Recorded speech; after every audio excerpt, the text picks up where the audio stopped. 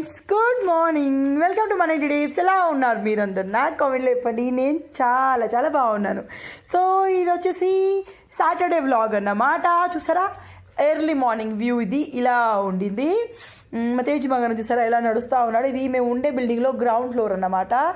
So ఇది వాళ్ళ నానమ్మ వాడి ఆటలు. వాళ్ళ నానమ్మ కూడా వాటితో కూర్చొని వాడికి ఆడిపిస్తూ ఉండింది. ఇది ఈవినింగ్ తీసిన షార్ట్ నాకు బాగా అనిపించింది, అందుకే మీతో షేర్ చేశాను.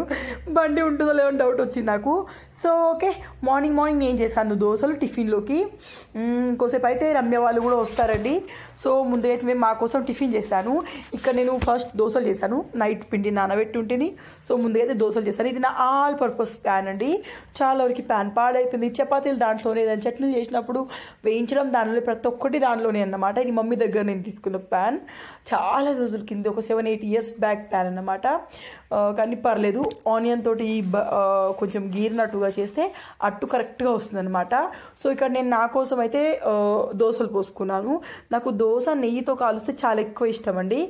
ఆయిల్తో కంటే ఒక 2 చుక్కలు నెయ్యి వేసినా, బటర్ వేసినా దోశ టేస్టే చేంజ్ అయిపోతూ ఉంటుంది, దోశ టేస్ట్. సో నేనైతే నా కోసం, అత్తయ్య కోసం నార్మల్ దోశలు పోసేసాను. తేజ్ బంగారంగా దోశ తింటాడు, దోశ విత్ చట్నీ తింటారు. చాలామంది అంటారు కదా వాడికి ఏం పెట్టాలని చెప్పి, ప్రతి ఒక్కటి వాడు తింటాడండి. తినని అయితే పెట్టను, తినేటివి అయితే ఖచ్చితంగా పెడతాను. సో నెక్స్ట్ అత్తయ్య నేను అందరం దోశలు తినేసాము. శేఖర్ గారు వచ్చేసి నాకు దోశ వద్దు, నాకు ఎగ్ దోశ చేయమని చెప్పారు. ఎగ్ దోశ రేర్ అండి, నేను ఊరికి ఏమి చెయ్యను, ఎందుకో నాకు అంత టేస్టీ అనిపించదు. కానీ శేఖర్ గారికి ఎగ్ దోశ అంటే చాలా ఎక్కువ ఇష్టం. సో తన కోసం ఎగ్ దోశ చేశాను. అదే ఆమ్లెట్ వేసుకొని తిన్నట్టుగానే ఉంటుంది ఎగ్ దోశ. సో పెద్దగా స్పెషల్ ఏమనిపించదు.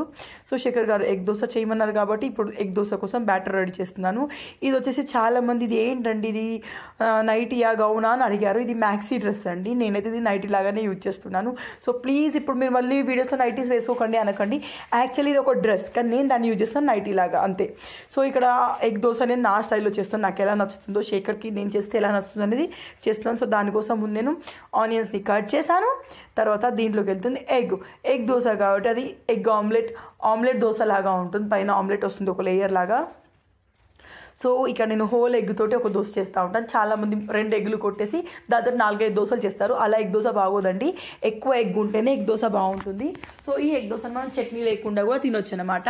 ఇక్కడ ముందుగా అయితే నేను ఎగ్ని బీట్ చేస్తున్నాను. తర్వాత దీనిపైన స్పైసెస్ వేస్తాం కదా. సో నా స్పైసెస్ ర్యాక్లో ప్రతిసారి దాన్ని మూత తీసి వేయడం అంటే నాకు చిరాకు వస్తూ ఉంటుంది. సో నేను స్పైసెస్ అంతా ఒకేసారి కామెంట్ చేస్తాను అనమాట. సో దానికోసం ఒక బౌల్ తీసుకున్నాను. దాంట్లో కారం, ధనియా పౌడర్, ఇవి ఏంటంటే మనం ఎగ్ బ్యాటర్ పై నుంచి వేసే స్పైసెస్ అన్నమాట. ఎండు మసాలాలు, ఓకే, మసాలాలు అనమాట. తర్వాత సాల్ట్. చాలామంది ఈ బాటిల్స్లో చాలా తక్కువ పడుతుంది అన్నారు. ఈ బాటిల్స్లో మీకు 10 to 15 days సరిపడా సామాన్ పడుతుందండి. ఏది ఉన్నా కూడా మరి అంత తక్కువ అంచనా వేయకండి, బాగానే ఉంటుంది. దెన్ సాల్ట్, మీరు కావాలంటే జీలకర్ర పౌడర్ కూడా వేసుకోవచ్చు, టేస్ట్ బాగుంటుందండి. సో వీటన్నిటి కలిపి మంచిగా మిక్స్ చేసుకొని పక్కకు పెట్టేసుకోవాలి. ఏం లేదు, చాలా సింపుల్. ముందుగా అయితే మనం నార్మల్ దోశ చేస్తాం చూడండి, అలా చేయాలి.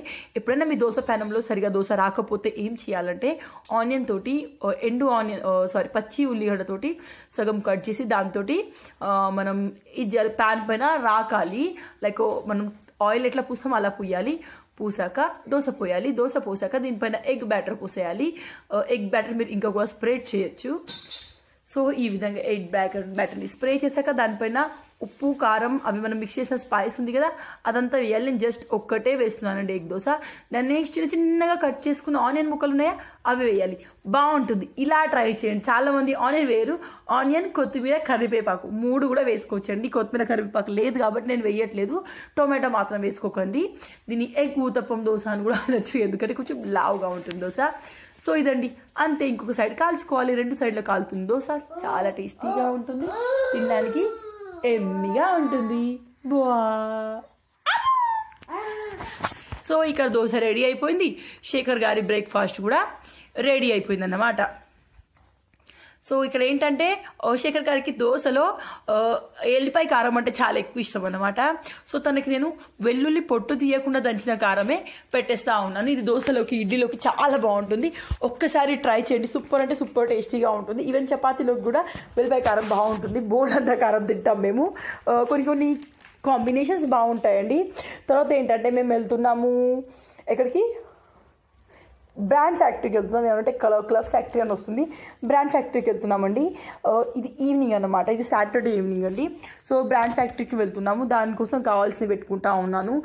తేజుకి ఇంకా ఫీడింగ్ ఆపలే కాబట్టి అప్పుడు వాళ్ళు పాలు తాగుతాను ఏడుస్తారుగా, సో దానికోసం చున్నీ కంపల్సరీ నా దగ్గర ఉంటుంది, వాటర్ బాటిల్ ఉంటుంది.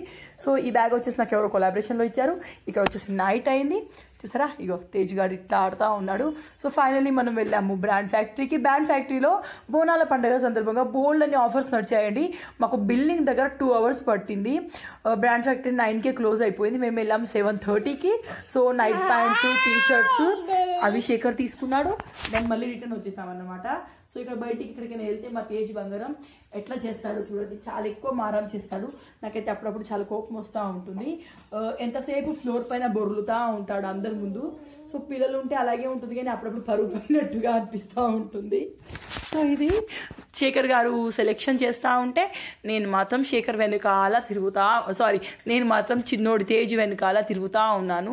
వాడు ఎటు వెళ్తే అటు తిరుగుతున్నాను, ఎందుకంటే వాడు పడిపోతాడని చెప్పేసి, లేకపోతే ఇక్కడికి వెళ్ళిపోతాడని చెప్పేసి భయం అన్నమాట. సో ఇది మా ఏరియాలో ఉన్న బ్రాండ్ ఫ్యాక్టరీ. ఎంతమంది ఉన్నారంటే అంతమంది ఉన్నారు. బిల్డింగ్ మాత్రం చాలా స్లోగా చేస్తాను. నాకు ఆ ఒక్క దగ్గర చాలా ఎక్కువ కోపం వచ్చింది. శేఖర్ గారు బోల్డ్ అని క్లాత్స్ బై చేశారండి. బోల్డ్ అని అంటే బోల్డ్ అని.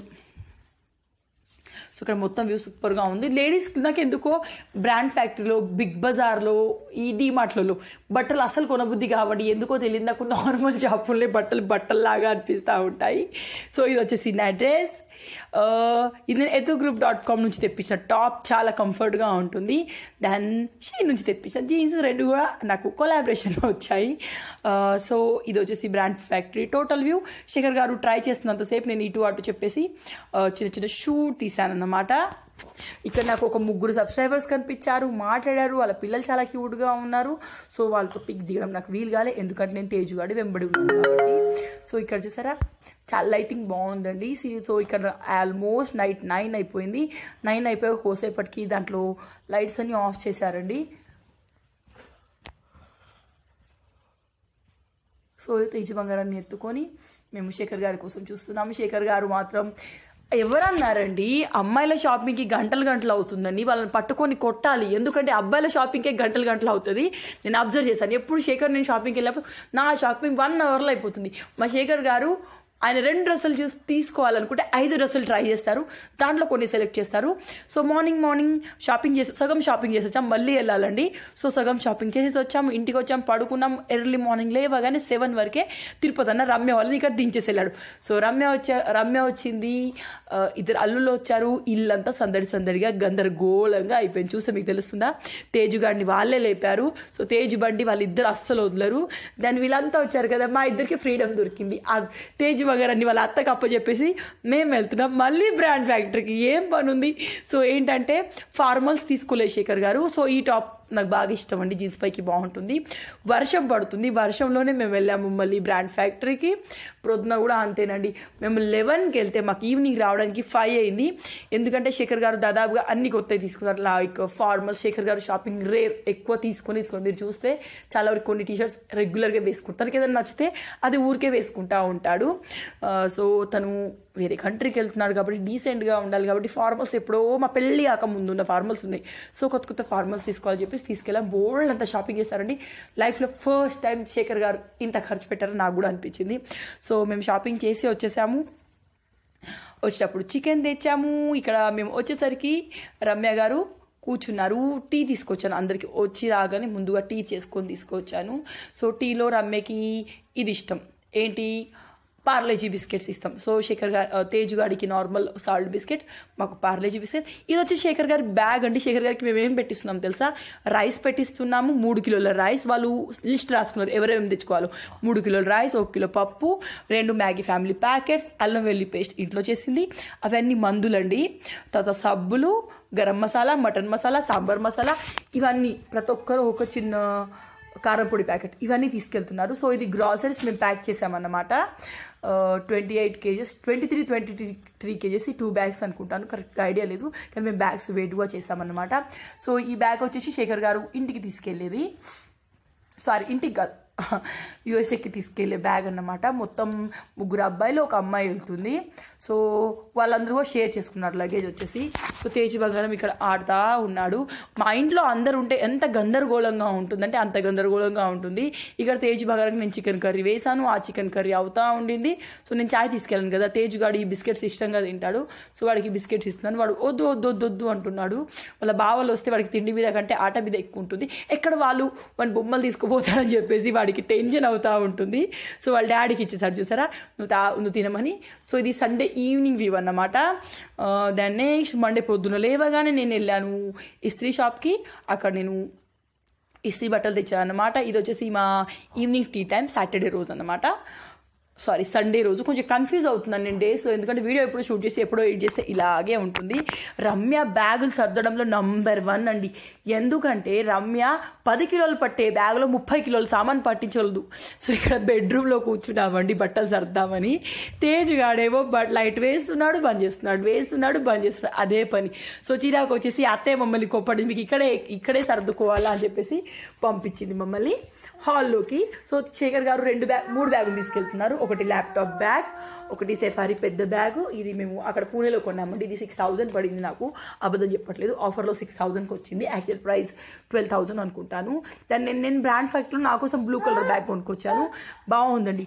బ్రాండెడ్ అంటే కాస్ట్ ఎక్కువ ఉంటుంది కానీ చాలా బాగుంటుంది. నాకు వద్దు తిను, చాలా ఎక్కువ బాగుంటాయండి, క్వాలిటీ అంతే బాగుంటుంది. Sorry for the disturbance. Tej కూడా ఏదో నా నోట్లో కుక్కుతానే ఉన్నాడు. సో ఇక్కడ మేము బట్టలన్నీ సర్దుతా ఉన్నాము. శేఖర్ గారు ప్రతి ఒక్కటి కొత్త బట్టలు తీసుకెళ్తున్నారు. ఈ టీషర్ట్ చూసి చాలా మంది శేఖర్ గారికి ఇదే టీషర్ట్ ఉందా వేరే లేవా అని అంటున్నారు. శేఖర్కి ఈ టీషర్ట్ అంటే చాలా ఇష్టం. శేఖర్ కూడా నా అలాగే ఎన్ని బట్టలు ఉన్నా తనకి ఏదైనా నచ్చితే అది ఊరికే అదే వేసుకుంటా ఉంటాడు. సో ఇక్కడ శేఖర్ చెప్తాడు ఏమేమి ఎట్లా పెట్టాలి, ఏవి పైన పెట్టాలి, ఏవి కింద పెట్టాలి అనేది. చాలా నాన్నగా నాకు వద్దు.